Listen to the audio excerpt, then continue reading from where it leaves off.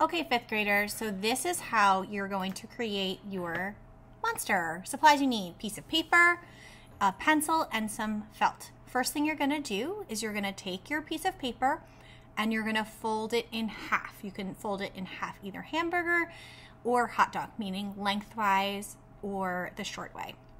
When you open it up, you want to have the folded side. That's where you're going to start your drawing. So you have to start your pencil line on the folded side, and then you're going to just make whatever organic kind of shapes that you'd like to create.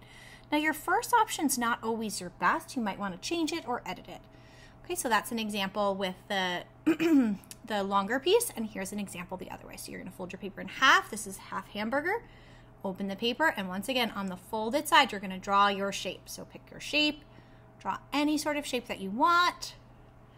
And now it's drawn on the one side. You're going to grab your scissors and you're just going to simply cut on that line. So to the best of your ability, you're going to cut on that line.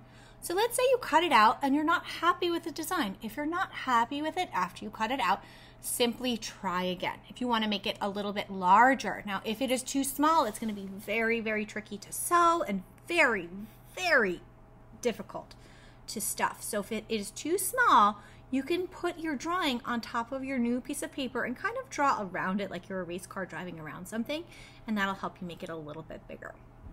So once your drawing is carefully cut, you can open up your drawing and you will have made your symmetrical organic monster.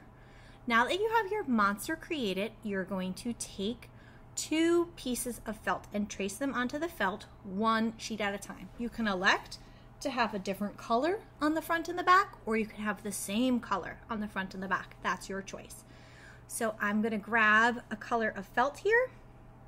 I'm going to take a yellow and I'm simply going to put the monster on top of the yellow. And as you can see, I have to put it the other way because I used my paper hamburger. So if your paper was hamburger, then your paper for your felt, your felt has to be landscape. And you're going to trace around with a pencil, lightly tracing it around with a pencil, and then you'll cut it out on your pencil line. If your pencil line's a little unclear, you can trace in pencil and then go over that in Sharpie. For the eyes, you're going to use a circle tracer. Now when you use the circle tracer, figure out what size would work best on your monster.